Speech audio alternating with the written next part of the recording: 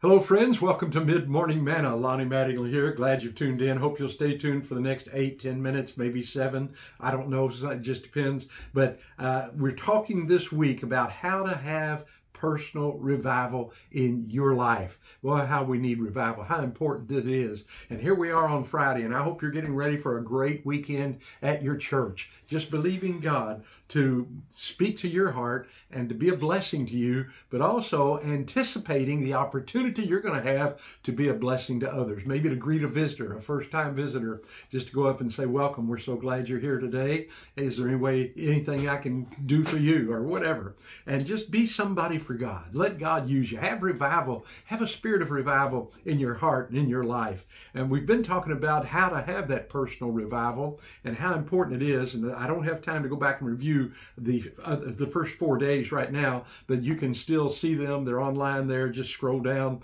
and go to them. Go to Pastor Lonnie Mattingly on YouTube, and you'll find them there together. And how to have a personal revival. So important that we have revival in our own hearts, in our own lives, really on a daily basis. But especially, at least on a weekly basis, we ought to get fired up and revived up and stirred up to want to do more for God, to want to be used in greater ways of God, to make sure we've got our sins confessed and got that all cleared out and forgiven and going forward for the Lord Jesus Christ. How important it is. Well, today it's Friday, and I want to give you number 5 today. Number 5, put into practice the law of sowing and reaping. Let me read you something here from 2 Corinthians chapter number 9, verses 6 through 8. The Bible says, "But this I say, he which soweth sparingly shall reap also sparingly, and he which soweth bountifully shall reap also bountifully.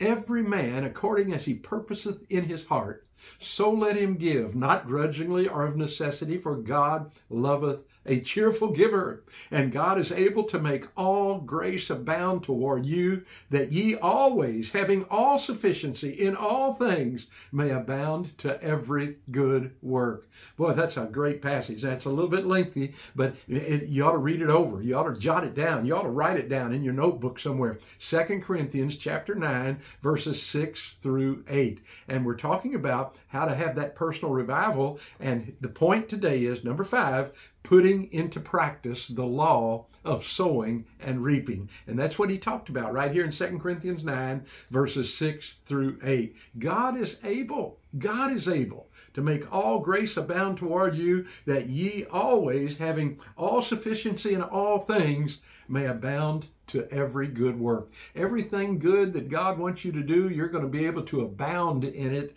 as you learn to practice that law of sowing and reaping. The Bible says, well, what do I sow? Well, one thing for sure, in Mark chapter number 4 and verse 14, the Bible says, "The sower soweth the word."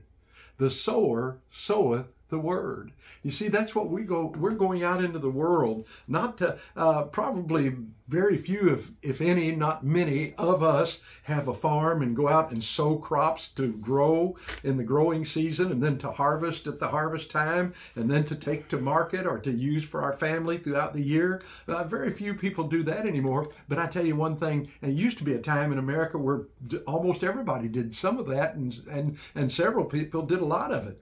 And my wife grew up on a little city farm, really, and out off Preston Highway, and worked in the fields, all those kind of things. But the truth is, what we need to be sowing as Christians to have revival in our life and to spread revival to others, we need to be sowing the word of God. Again, Mark 4:14 says, "The sower soweth the word." It's the word of God. In Galatians chapter 6, let me just give you this last one. I'll talk about it then just a minute or two, let you go today. But in Galatians chapter number 6 and verses 7 through 9, "Be not deceived." Listen to that. The old deceiver, the devil, he'd like to deceive you.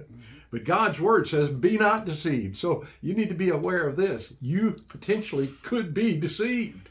So don't do things that will allow the devil to have access to your heart and mind. Shut him out. Shut him out. Be not deceived. God is not mocked. For whatsoever a man soweth, that shall he also reap.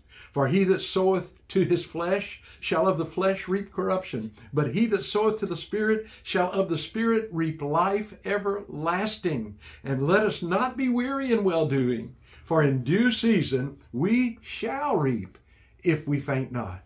Listen, you say, well, I tried it once and it didn't work for me.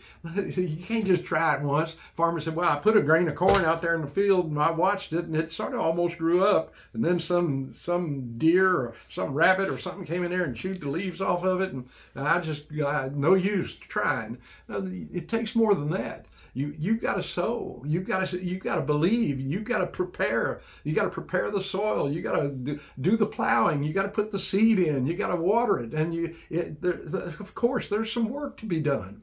Be not deceived. God is not mocked. For whatsoever a man soweth, that shall he also reap. So we just need to be sowers. Just always be looking for that opportunity. There may be people that are watching right now and you say, boy, I wish I could be a better witness for Christ. I wish I could see people come to Christ. I wish I could lead somebody in prayer, helping them to receive Christ. Well, number one, learn how to do it. Go through the verses. And when your church is having a witnessing class or a soul winning class or evangelism class, whatever you want to call it, sign up, go to that class, memorize those verses, mark your Bible and have it ready so that you can open it right to that page and point to that verse and read it and let them see it and help them come to Christ. Just sow the Word of God and you'd be amazed how God will use you to make a difference in people's lives, to help them in your own home with your family devotions, help your children to grow in Christ and plant those seeds. It's a sad day we're living in today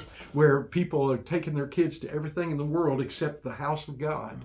It's just a terrible thing. And we need to get back to the Bible and back to the Word of God. And I just want to take them and shake them and say, come, what's wrong with you, man? You see our country going downhill. You complain about it all the time. And yet you're doing the very people that God put in your life so that you could help them have victory, so that you could help them to be successful, so you could help them to be part of the cure instead of part of the problem in America. And you have taken them away from the very thing that can make a difference. You've said to them, without saying it verbally, you've said to them, church isn't really important. The Bible isn't really important. Serving Jesus really isn't important. Why in the world would you do that? Ask God to use you. Ask God to fire you up. Ask God to light those fires of personal revival in your life, and then ask God to help you to share that with the world that your life touches. Make a difference. Do it for Christ's sake. Let's pray together. Heavenly Father, Lord, I know I'm a little bit fired up today and could go on. But Lord, I pray you'll just take what has been said and make the application in the hearts of the people that need it, that really want to do something, that really want to have a personal revival in their life and have the courage and the boldness to do something with it, not just to sit on it and say, I wish I was more outspoken, but Lord, help them to be outspoken. And Father, we just give you the praise. We love you. We thank you in Jesus' name. Amen.